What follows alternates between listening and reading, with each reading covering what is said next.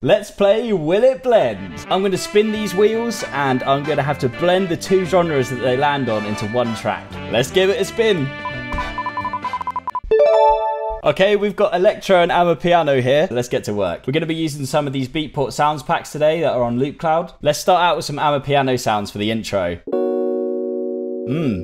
Beautiful. Okay, now we've got that one in place, let's look for a synth. Yeah.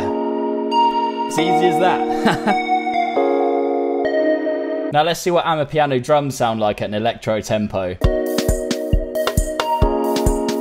Yeah, nice and restrained for the intro section. Looks like we've got a varied version of that synth we've got in there here, so let's check out what that sounds like.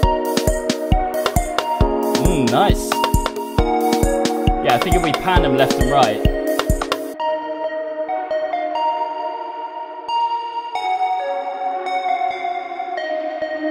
Gonna put a bit of a filter sweep on these drums to give it a bit more of an intro vibe. Let's try and add some electro elements in. Yeah, there we go. Bit of breakage. Time to look for some bass. Yeah, I think that's pretty electro-y. Yeah. Let's make a bit of a call and response between these two basses.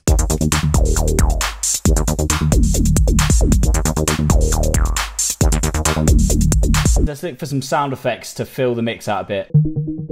Well, that's weird. Let's use it. Bit of lifeline expanse to excite the high ends a bit. A little bit more distortion on there, I think we can call it a day.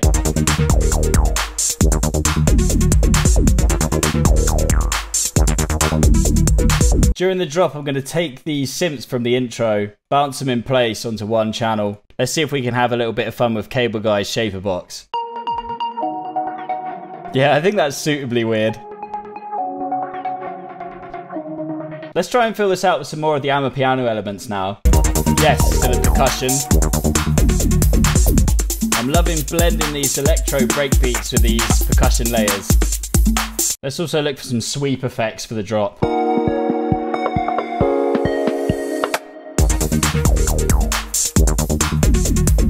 Let's see if we can put the cherry on top and add a vocal from the Amapiano collection. Yeah, I think we can do something with that. There we have it, folks. Amapiano and Electro. Will they blend? Let's find out.